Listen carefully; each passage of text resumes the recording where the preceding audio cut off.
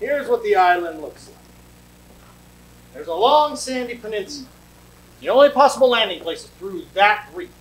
The rest of the shoreline is sheer precipice, hundreds of feet high. And across the base of that peninsula, cutting it off from the rest of the island, is a wall. A wall built so long ago the people that lived there have slipped back, forgotten the high civilization that built it. But it's as strong today as it was centuries ago. The natives keep that wall in repair. Well, why? There's something on the other side. Something they feed. A hostile tribe. No. Have you ever heard of Kong? 1, 2, 3, 4, 5, 6, 7, 8. 1, 2, 3, 4, 5, 6, 7, 8.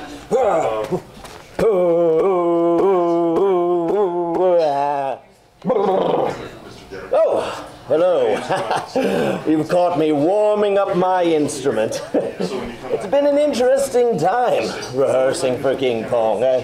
I've insisted on going method this time. Everybody on set must at all times treat me as if I am a 60-foot ape. Now, the fact that I am a 60-foot ape does not enter into it. We must maintain the veneer of fiction at all times. And so, when in this room, I am Kong, the mighty, and not in the interest of inflating my ego, mind you, but in the interest of fully inhabiting this role. Kong is not somebody who's used to saying hello, hey, around the water cooler. You know, did you see that episode of favorite sitcom last night? No, Kong is the one who enters the room and everybody says, oh, look, it's Kong. We'd better sacrifice a maiden to him, and set up pyres, sending gouts of flame and smoke into the sky. And so when I insist that people on the set build pyres and sacrifice, you know, PAs, I expect to be taken seriously as the performer that I am. Try to scream and try. If you didn't see, perhaps you could scream. Throw your arms across your eyes and scream for your life! My relationship with Anne, well, the pressures of being a star are numerous and weighty, and my shoulders are large, but having that much weight on them, it gets to an ape after a while, you know, and so my mind and my heart and my body are in the production all the time, and I come home, I don't necessarily have the same focus and energy and, well, sense of romance that I might have had before. And it's not because I love Anne any less. Let's get that straightened out. No, it's because, well, Kong behaves differently.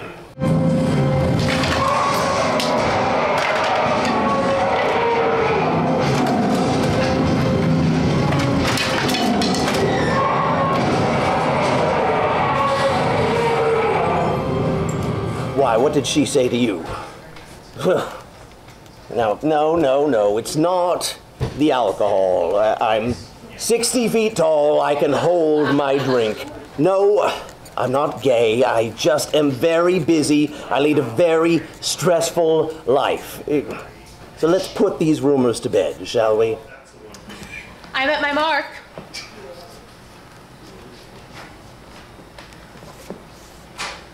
I'm at my mark, so... Oh. That's great, you don't want to touch me now?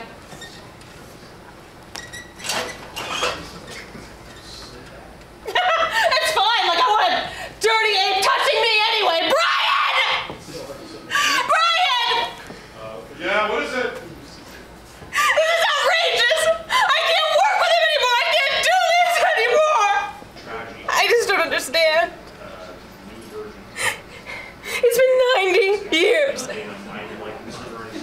years. Is it me? He doesn't want to touch me. He doesn't want me anymore. No! Get a hold of yourself, Anne. You're a star. He's an amateur. I'll show him. People don't come to this show for him, no. They come for me. So I have established a new rider for theaters. They must provide, obviously, the expected, the leafy greens, the bananas.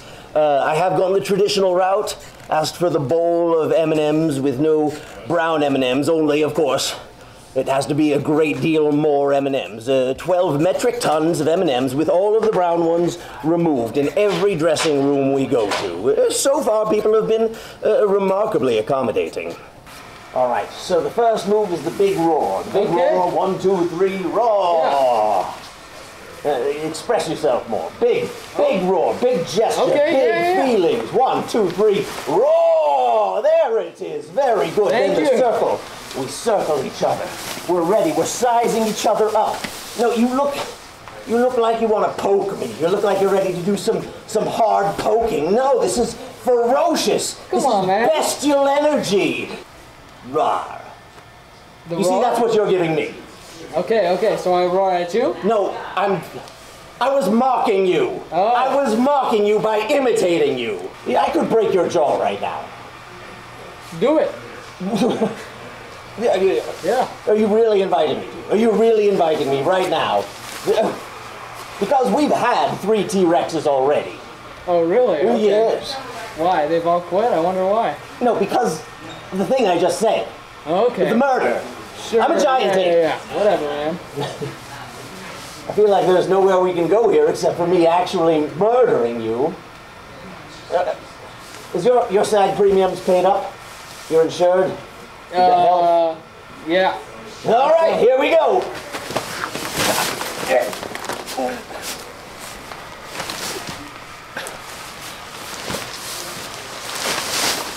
Did we get that?